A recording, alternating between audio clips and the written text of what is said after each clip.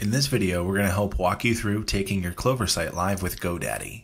Just a heads up that this is a walkthrough and not all GoDaddy accounts are the same. So if you find yourself getting lost or confused because yours looks slightly different, feel free to give us a call or shoot us an email and we're more than happy to walk through it with you. Before taking your site live, you'll want to make sure that you add your domain name within the greenhouse if you haven't done so already. You can do this by clicking back to Dashboard. You'll then click the More button on the right side located under the Edit This Site button. Here you'll click on Domain Management, which is where you'll be able to add your domain. Click Add a Domain, and then enter your domain name. Click Add Domain to save your domain name to your account. Now you're going to click Add a Domain Name again, and you'll add your domain name without the www this time. Click Add Domain to save.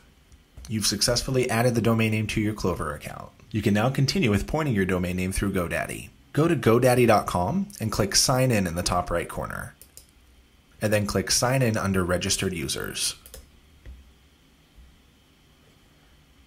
Here you'll enter your username and password and click Sign In. Now that you're signed in, you'll click on your name in the top right corner and go to Manage My Domain Names on the left.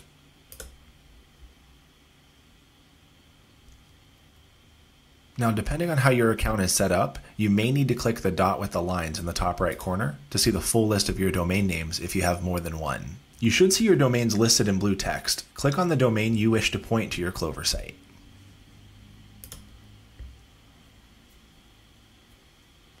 You'll then click on Manage Connection.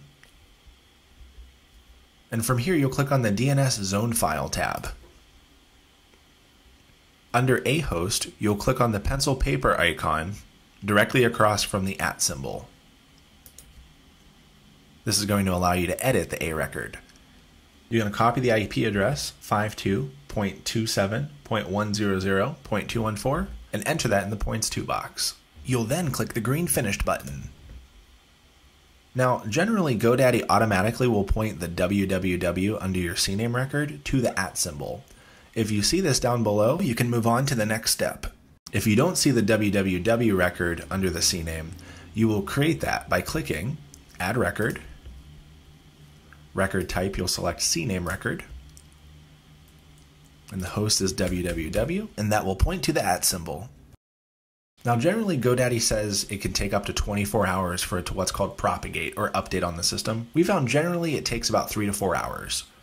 Now, the final step, you'll want to log back into your Clover site, and you're going to see Continue Site Setup in the top right corner of your greenhouse.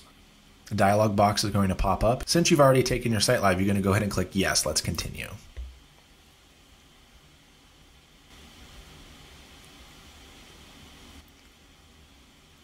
As you scroll down in your dashboard, it's basically walking you through the steps of how to go live. Since you've already done this, go ahead and click Show Me How.